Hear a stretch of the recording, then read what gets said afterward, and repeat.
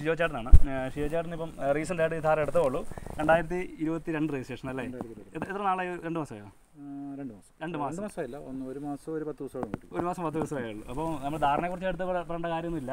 Especially ഇത് ഒരു എന്നാ പറയുക, വണ്ടിയോട് അത് അത്ര സ്നേഹമുള്ളവർ മാത്രം എടുക്കുന്ന ഒരു വണ്ടിയാണല്ലേ. അപ്പോൾ ഞാനൊരു ആദ്യം തന്നെ ചോദിച്ചോട്ടെ, വേറൊന്നുമില്ല, ഇപ്പോൾ ഓൺ റോഡ് ഇപ്പോൾ വണ്ടി എത്ര രൂപയായി? 18 ലക്ഷം രൂപയ്ക്ക്. ഇപ്പം 18 ലക്ഷം രൂപയ്ക്ക് നമുക്കറിയാം XUV അല്ലെങ്കിൽ നമ്മുടെ കാർ ടൈപ്പിൽ ഏത് വണ്ടിയാണെങ്കിലും കിട്ടും. എന്ന് വെച്ചാൽ ഒരു അത്യാവശ്യം നല്ല പ്രീമിയം ബഡ്ജറ്റാണ്. അപ്പോൾ ഇതേ സംബന്ധിച്ചോളം ഇപ്പോൾ ഓപ്പണായിട്ട് ചോദിക്കുക, അതായത് ഫാമിലിയോട് യൂസ് ചെയ്യാൻ പറ്റുമോ വണ്ടി?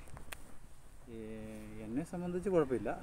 പക്ഷെ അത് ഓരോരുത്തരുടെ ആഗ്രഹങ്ങളും എന്നാ പറയുന്ന ആവശ്യം പോലെയൊക്കെയാണ് ഇതിൻ്റെ. ഇപ്പം എനിക്കിപ്പം ഇത് ഒരു ആഗ്രഹത്തിന് പുറത്തെടുത്ത വണ്ടിയാണ്. അപ്പം ഞാൻ മറ്റു കാര്യങ്ങളൊന്നും അത്രയായിട്ട് കയറി കൊടുത്തില്ല. ഞാൻ എടുത്തപ്പം എൻ്റെ മുമ്പിൽ വേറെ കുറേ ഓപ്ഷൻസ് ഉണ്ടായിരുന്നു. ഞാൻ ആദ്യം ബുക്ക് ചെയ്തത് MG Astra ആണ്.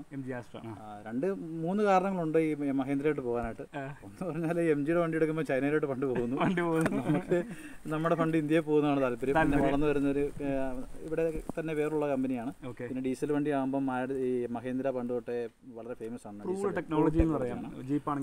അതുകൊണ്ട് ആ ഒരു കാരണം കൊണ്ടും ഒരു ഡീസൽ വണ്ടിയോടാണ് എനിക്ക് കൂടുതൽ താല്പര്യം ഉണ്ടായിരുന്നത്, പവറിന്റെ ബേസിൽ. പിന്നെ പ്രൈസ് വെച്ച് നോക്കുവാണെങ്കിൽ ഡീസൽ തന്നെയാണോ മെച്ചം? ഒരു 10 രൂപയുടെ വ്യത്യാസം ഉണ്ടല്ലോ, എപ്പോഴും ഡിഫറൻസ്. പിന്നെ എനിക്കുള്ള വേറൊരു വണ്ടി കാറാണ്. അപ്പോൾ അത് ഒരു കംഫർട്ടുള്ള വണ്ടിയാണ്, ഒരു i20 ആണ്. അത് പെട്രോൾ വണ്ടിയാണ്. അതിൽ കിട്ടുന്ന മൈലേജ് തന്നെ ഇതിനും കിട്ടുന്നുണ്ട്. ഡീസൽ കിട്ടുന്നുണ്ട്. സ്വാഭാവികമായിട്ട് എനിക്ക് ഇഷ്ടമായതുകൊണ്ട് ഞാൻ എടുത്തു. താല്പര്യമാണ് മെയിനായിട്ടും. ഇതിന്റെ പിന്നിലുള്ള ഇതിന്റെ ബാക്കി ഒരുപാട് നെഗറ്റീവ് ഘടകങ്ങളൊക്കെ നമ്മൾ നോക്കി കഴിഞ്ഞാൽ കാണും. പക്ഷേ നമ്മളുടെ ഒരു ആഗ്രഹത്തിന് മുമ്പിൽ ഈ പറയുന്ന പോരായ്മകളൊക്കെ അങ്ങ് മാഞ്ഞുപോയി. ഒരുപാട് ചിന്തിച്ചാൽ നമ്മൾ എടുക്കത്തില്ല. നമ്മൾ ഓട്ടോമാറ്റിക്കായിട്ട് ഇൻവെസ്റ്റ് ചെയ്യുമ്പോൾ ആൾക്കാരാണെങ്കിലും പറയും നിനക്ക് ഇതിന്റെ കാര്യമുണ്ടോ. അപ്പൊ എസ്പെഷ്യലി ഒത്തിരി പേര് ഞാൻ പറഞ്ഞേക്കുന്നുണ്ട്, ഒരു ആടുത്തിട്ടാണെങ്കിൽ ആ പൈസക്ക് വേറെ കാർ എടുക്കാനൊക്കെ. തീർച്ചയായിട്ടും നമ്മുടെ താല്പര്യമാണ് അത്. നമുക്ക് അതിനോടുള്ള പാഷൻ അല്ലെങ്കിൽ ഒരു വണ്ടി ഭ്രാന്ത് എന്ന് വേണമെങ്കിൽ തന്നെ പറയാം. അതെ അതെ, ഞാനിങ്ങനെ പുറത്ത് കാണിക്കാത്ത മനസ്സിൽ കൊണ്ടുനടക്കുന്ന ഒരു ഭ്രാന്താണ്. കുഴപ്പമൊന്നും ഉണ്ടായിരുന്നില്ല. പിന്നെ എന്നാ പറയുന്നത്, ഞാൻ കാറിൽ നിന്ന് താറിലേക്ക് വന്നപ്പം എനിക്ക് ഒരു വണ്ടി കൊണ്ട് വഴി കൂടെ നടക്കുമ്പോൾ നമുക്ക് കിട്ടുന്ന ഒരു കോൺഫിഡൻസ് ഉണ്ട്. ആ ഒരു കോൺഫിഡൻസ് പറഞ്ഞറിയിക്കാൻ പറ്റത്തില്ല. അല്ല, ഇപ്പൊ നമ്മളിരിക്കുവാണെങ്കിൽ സെയിം പൊസിഷൻ തന്നെയാണ്, പറയാതിരിക്കാൻ പറ്റത്തില്ല.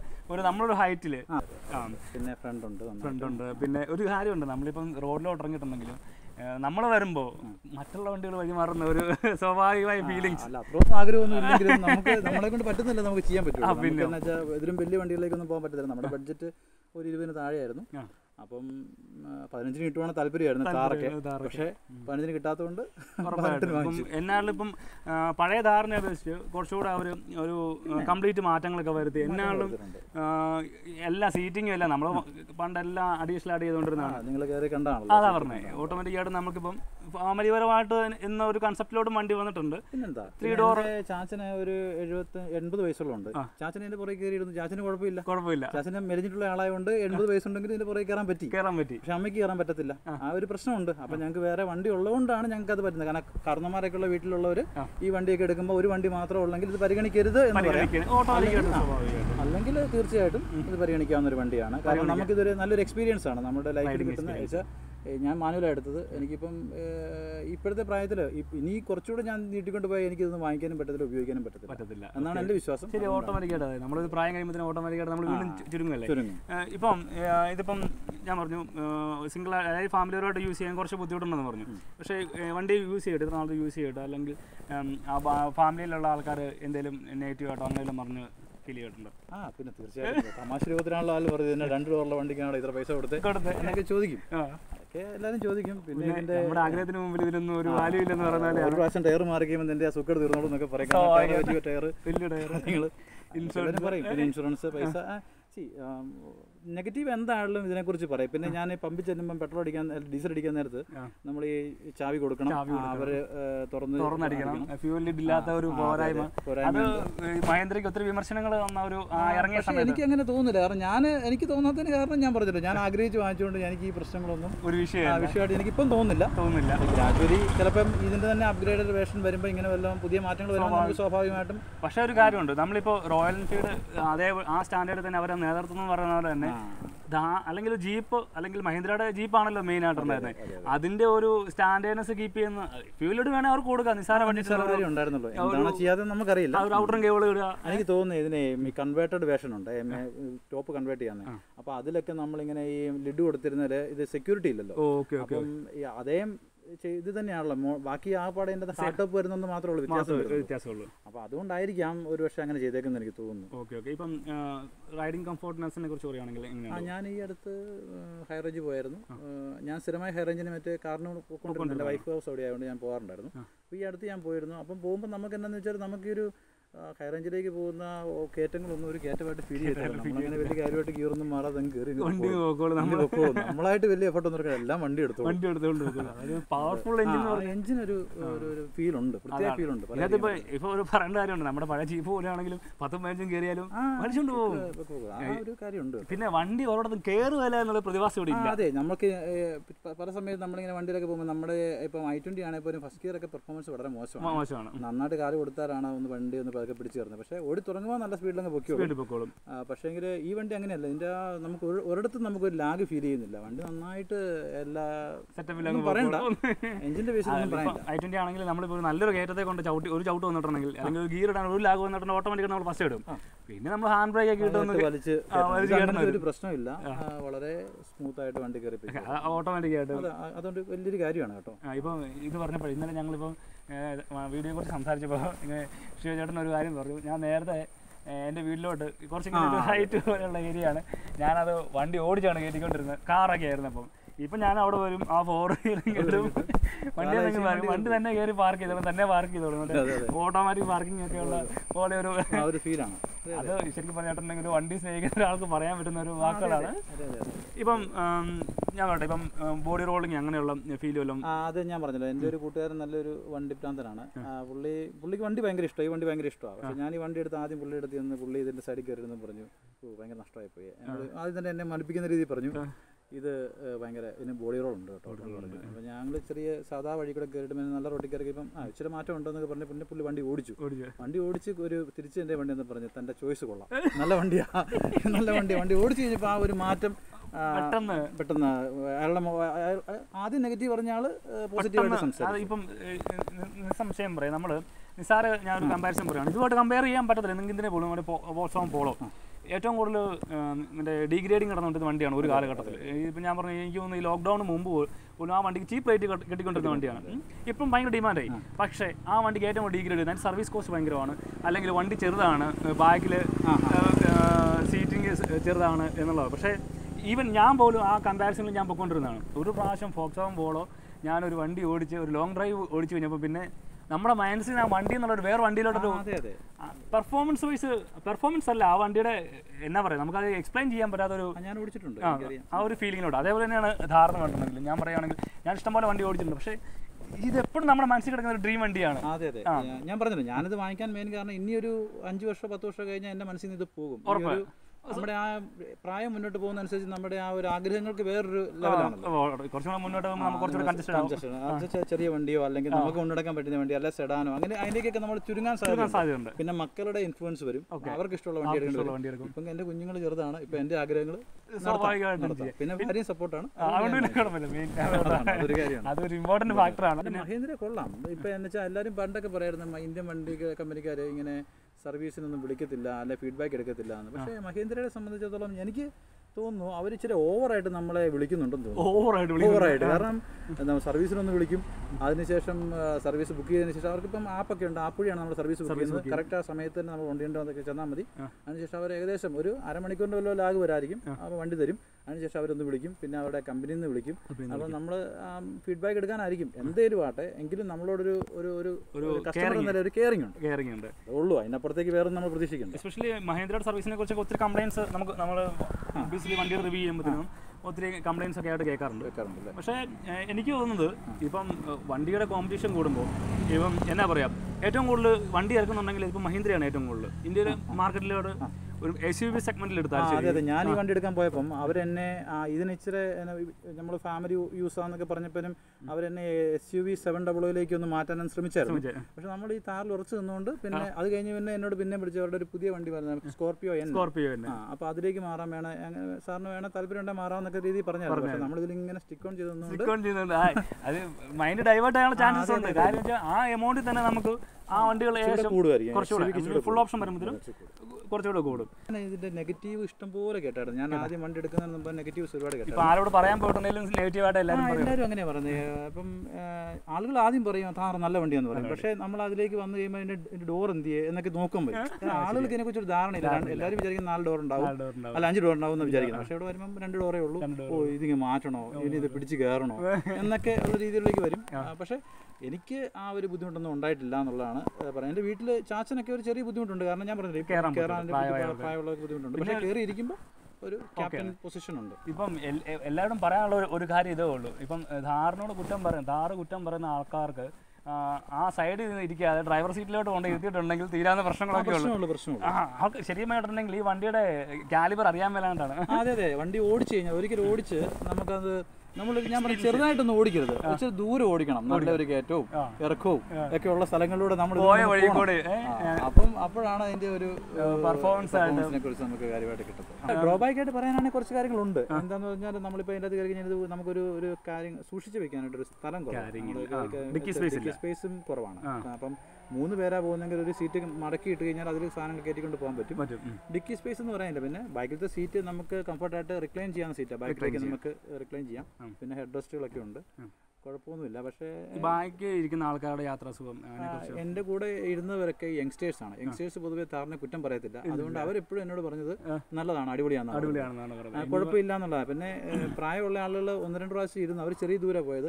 അപ്പോൾ അവർ പറയുന്നതെന്ന് വെച്ചാൽ ഇതിൻ്റെ ആ തൈ സപ്പോർട്ട് ഇച്ചിരി കൂടുതലുണ്ടായിരുന്നു, നന്നായിരുന്നു. പക്ഷേ ലെഗ് റൂമിനെ കുറിച്ച് അങ്ങനെ വലിയൊരു കംപ്ലൈൻറ്റ് പിന്നെ കുലുക്കോ അങ്ങനെ കുലുക്കം എന്ന് പറയുന്നത് ഞാൻ പറഞ്ഞില്ല, ബാക്കിൽ ഒരു ചെറിയ റോളിംഗ് ഉണ്ട്. നമ്മൾ ഈ റബ്ബറൈസ് റോഡ് നല്ല റോഡാണെങ്കിൽ ആ വലിയ ഫീൽ വരത്തില്ല. ഇച്ചിരി ഇളക്കമുള്ള റോഡാണെങ്കിൽ ഉണ്ട്, കാറ് കിട്ടുന്ന ആ ഒരു കംഫർട്ട് കിട്ടും. കാറ് ഇങ്ങനെ കടന്നാണല്ലോ പോകുന്നത്, ഇത് നേരെ ഇരിക്കുന്നു.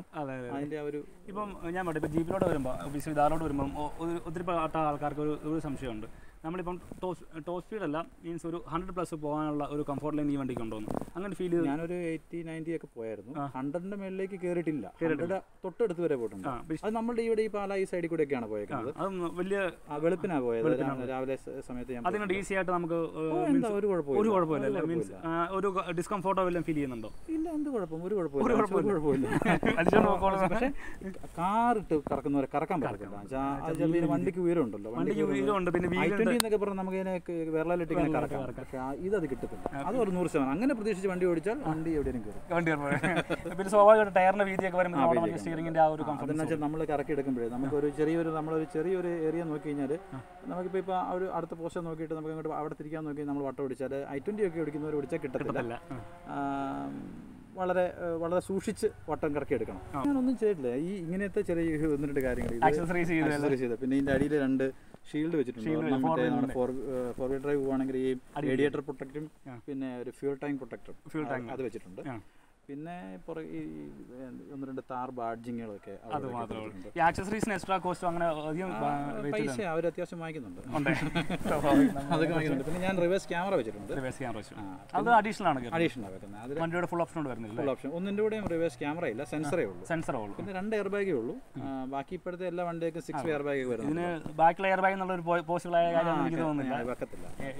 ഒഫീഷ്യലി അതൊരു ജീപ്പ് ടൈപ്പ് വണ്ടിയാണ്, നടക്കത്തില്ല. പിന്നെ ഷേജന്റെ ഒരു കൺസെപ്റ്റ് പ്രകാരം ഏതൊരു ആൾക്കാർക്ക് ഈ വണ്ടി പ്രിഫർ ചെയ്യും, ഇപ്പൊ സജസ്റ്റ് ചെയ്യുകയാണെങ്കിൽ ഇന്ന ആൾക്കാർ ഈ വണ്ടി എടുക്കുക എന്നുള്ള അങ്ങനെ? ഞാനൊരു ഏജ് ഗ്രൂപ്പ് പറയുകയാണെങ്കിൽ ഒരു 25 to 45 റേഞ്ചിലുള്ള ആളുകൾക്ക് എക്സ്പ്ലോർ ചെയ്യണം എന്ന് ആഗ്രഹമുള്ളവരാണ് 25 to 35 ഞാൻ പറയത്തുള്ളൂ. ഒരുപാട് ഞാനൊന്നും അത്ര ഒന്നും ചെയ്യുന്നില്ലെന്ന് വിചാരിക്കുന്നത്.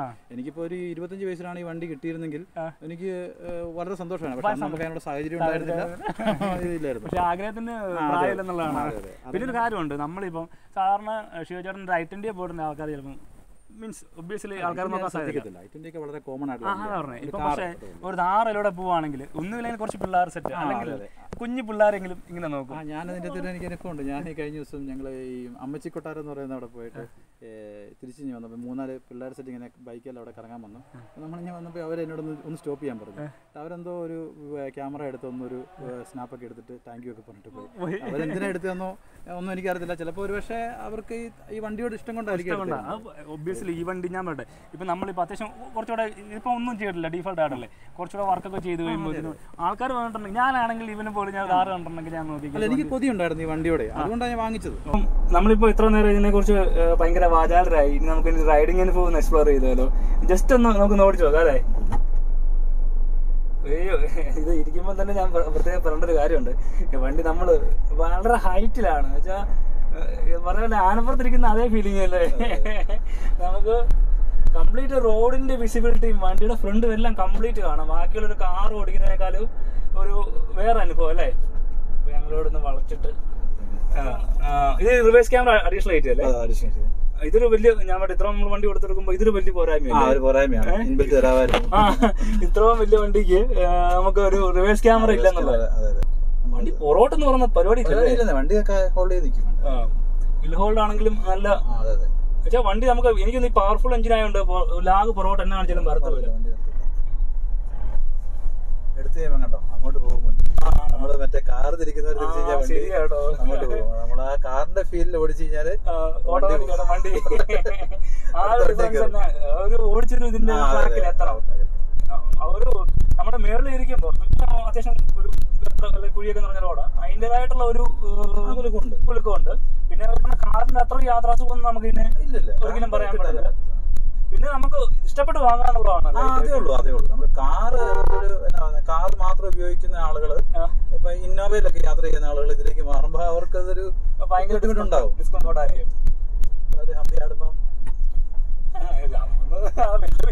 അറിയൂ, വലിയ കമ്പൊന്നും അറിയത്ത് പോലും ഇല്ല. നമ്മളങ്ങ് പോകുള്ളൂ. കാല് കൊടുത്തിട്ടുണ്ടെങ്കിൽ വണ്ടി കുതിക്കും. ഇപ്പൊ ചുമ്മാ കൊടുത്തിട്ടുണ്ടെങ്കിൽ വണ്ടി ഒരു നല്ല പെർഫോമൻസ് കൂടുന്നതനുസരിച്ച് നമ്മൾ ആ കംഫർട്ട് ആഗ്രഹിക്കുന്നില്ലേ. സ്വാഭാവികമായിട്ട് അത് ഇതിനകത്ത് പ്രതീക്ഷിക്കില്ല. ഓഫ് റോഡ്, ഒരു ഓഫ് റോഡ് വണ്ടിയാണ്. തീർച്ചയായിട്ടും നമ്മളൊരു ആ പർപ്പസിന് വേണ്ടി മാത്രം ഒരു എയിം ചെയ്ത് ഇറക്കുന്ന ഒരു വണ്ടിയാണ്. പിന്നെ റൈഡിങ്ങിന്റെ ഒരു അനുഭവം എക്സ്പ്ലോർ ചെയ്യാൻ വേണ്ടി മാത്രം. അപ്പം ഇപ്പം ഒരു അത്യാവശ്യം ഈ റോഡിൽ കൂടെ പോയിട്ട് പോലും നമുക്ക് അറിയത്തില്ല. കാരണം ഒന്നാമത് വീലിന്റെ വലിപ്പമുണ്ട്, കുഴിയൊന്നും വലിയ അത്യാവശ്യം കുഴിയൊന്നും അറിയത്തുമില്ല. വണ്ടിയുടെ വലിപ്പമൊക്കെ നമുക്ക് ഈസി ആയിട്ട് മനസ്സിലാക്കാനും പറ്റുന്നുണ്ട്. ആ ഒരു പ്ലസ് പോയിന്റ് ആണ് കേട്ടോ ഞാൻ പറഞ്ഞത്. ഇപ്പൊ നിങ്ങൾക്ക് താല്പര്യം ഉണ്ടെന്നുണ്ടെങ്കിൽ ആർക്കും വേണമെങ്കിൽ ഈ വണ്ടി എടുക്കാം.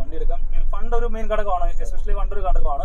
എന്നിരുന്നാലും താല്പര്യമുള്ളവർക്ക് ഒരു 15 ലക്ഷം രൂപ അല്ലെങ്കിൽ ഒരു 15 ലക്ഷത്തിന് അല്ലെ പ്ലസ് 15 ആഗ്രഹിക്കുന്നവർക്ക് ഈ SUV എന്നുള്ള കൺസെപ്റ്റുകളൊക്കെ കുറെ മാറിക്കൊണ്ടിരിക്കും. 10 കൊല്ലം കഴിഞ്ഞ് നിങ്ങൾ ഈ വണ്ടി കൊടുത്താലും ഈ 15 ലക്ഷം രൂപ കിട്ടും എന്നുള്ള മറ്റൊരു പ്രത്യേകത. ഒരു പക്ഷേ ഡീസൽ വണ്ടികളൊക്കെ വിഡ്രോ ചെയ്യപ്പെടുമ്പോൾ ഒരു പക്ഷേ അതിനൊരു ഡിമാൻഡ് ഉണ്ടാവും. ഇപ്പോഴും നമ്മൾ ആലോചിക്കണം, നമ്മുടെ സാധാരണ മഹീന്ദ്രയുടെ ജീപ്പ്, സാധാ ജീപ്പിന് 550 80 മോഡലും 90 മോഡലിനും വണ്ടികൾക്ക് കൊടുക്കണം ഇപ്പോഴും 2.5-3 ലക്ഷം രൂപ. 2010 ഇറങ്ങിയ മഹീന്ദ്ര ജീപ്പ് ഇപ്പം നമുക്ക് മാർക്കറ്റ് സൈഡിലൊക്കെ നോക്കിയാൽ അറിയാം, അതിന് ഇപ്പോഴും ആൾക്കാർ 6 ലക്ഷം രൂപയാണ്. അപ്പം ആ വണ്ടി ഇറങ്ങിയ സമയത്ത് അതിന് 4 ലക്ഷം 5 ലക്ഷം രൂപയേ ഉള്ളൂ ആ കാലഘട്ടങ്ങളിൽ.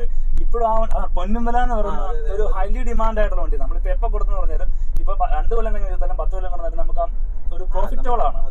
ഒരിക്കലും ആ ഒരു പറ്റത്തില്ല. എസ്പെഷ്യലി നിങ്ങൾക്ക് ആർക്ക് വേണം, ഇതൊക്കെയാണ് ഇതിന്റെ കൺസെപ്റ്റ്. കൈയൊക്കെ വിട്ട് വണ്ടി ഓടിച്ചാലും വണ്ടിയുടെ അടുത്തും പോകത്തൊന്നുമില്ല.